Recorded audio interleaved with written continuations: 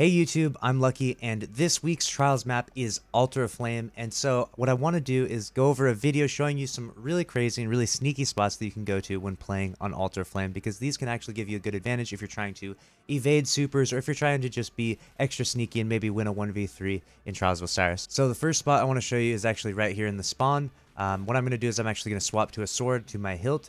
When you swing with your sword, it actually stops all your momentum, so sometimes it's really good for landing on these little tiny lips and little tiny ledges. But you can actually see I'm aiming right here. You can land all the way up here.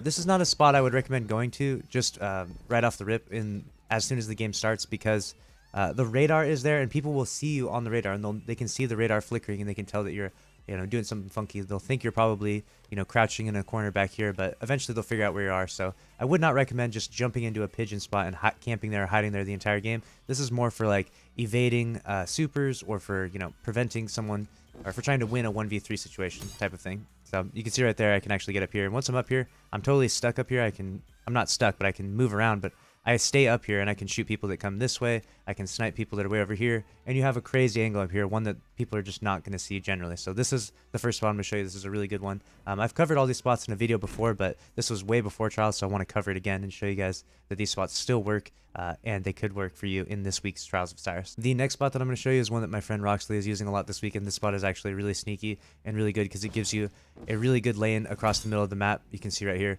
Once you're up here, you can snipe people that look over there, and it's really hard to see you. The sun has you up here, and even if you are sniping, the glint from your sniper is really hard to detect up here. So this is a really crazy spot. And what's especially funny is when people are in supers, try to catch you up here. Like, some supers don't have any sort of ranged attack, so they literally just will swing around like crazy down there, and you can just completely prevent them from getting you. Conversely though, if you don't like that spot, or if you don't want to jump up to someplace high, one spot that I actually use pretty regularly is this little tiny ledge here. This isn't really a sneaky spot per se, like people know about this and you're not really hidden very well, but it's definitely easier to get to than one up there. Also keep in mind that Hunters, Titans, and Warlocks can get into all of these spots. You just have to be creative about it. I would highly recommend to go into a private match beforehand and make sure you actually like test these out, because you don't want to try and jump up there mid-game, because the pressure of doing it and having never done it before is going to make it really difficult, and you probably aren't going to be able to pull it off first try. You're going to need to go into a private match like I'm doing here and demonstrate it or try it out for yourself a few times before you actually be able to make it happen. All right, the next one I'm going to show you is actually in this dark hallway here. I don't really like this spot that much because it's kind of hard to get into. Every time I've tried to get up in here in the middle of a game, it's been really difficult to do.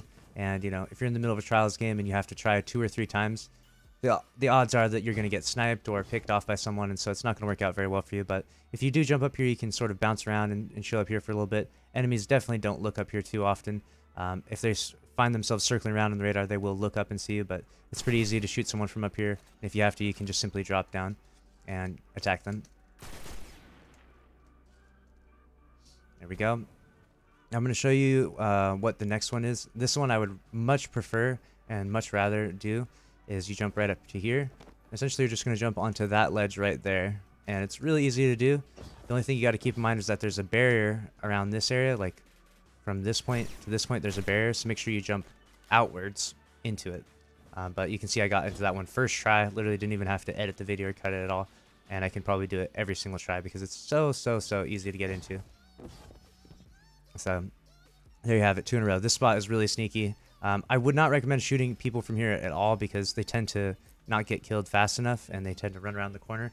I usually just jump up here to evade supers and then run the other direction, so that way I can get back to my teammates or get a revive on my team. Alright, the next spot that I'm going to show you is actually from this spawn side, and it's this little lip right here. You can see this little ledge that I'm looking at. That right there you can stand on, and when you stand on it, you end up getting the nastiest head glitch I've seen like in any map ever. So it's not really like a glitch spot, it's just a smart spot to go to. It does seem to require a sword. I've gotten up here without a sword before, but a sword makes it a lot easier because it slows your momentum down. You jump up, you swing your sword, and you end up standing up here. It might take you a try or two, and that's the part that can be a little bit troublesome, but just try not to be careful. Try not to hold down the W key as you do it, so that way you'll end up slowing all that momentum down. But once you're up here, it's crazy. I mean, sniping from here, when people come around that corner, they're not going to counter snipe you. It's going to be really difficult to do. So this is a really sneaky spot, and if you absolutely have to, if you're rotating throughout the map, I would recommend using that. Obviously, if you just spawn in on the map, I wouldn't go there because you have to sit there for so long before anyone even comes around the corner to peek, but it is definitely a strong spot and one I recommend. And with all those, that's going to sum up this video. Now, there are more spots on this map, but those are the only ones that I actually think are really practical and actually going to do some good for you inside Trials of Osiris. Obviously, there's lots of other crazy spots and crazy things you can do. I could show you all of those, but honestly, I'm just giving you the ones that are actually practical and worth your time, because if I show you a spot that's crazy, like there's one spot on this pillar right here, but if you fall off, you end up falling off the map every time. That's not very practical, and you're not going to want that. So if you've enjoyed this and you find these spots to be fun and useful for you in Trials, make sure to subscribe, and I'll see you in the next video. I appreciate y'all watching. Later.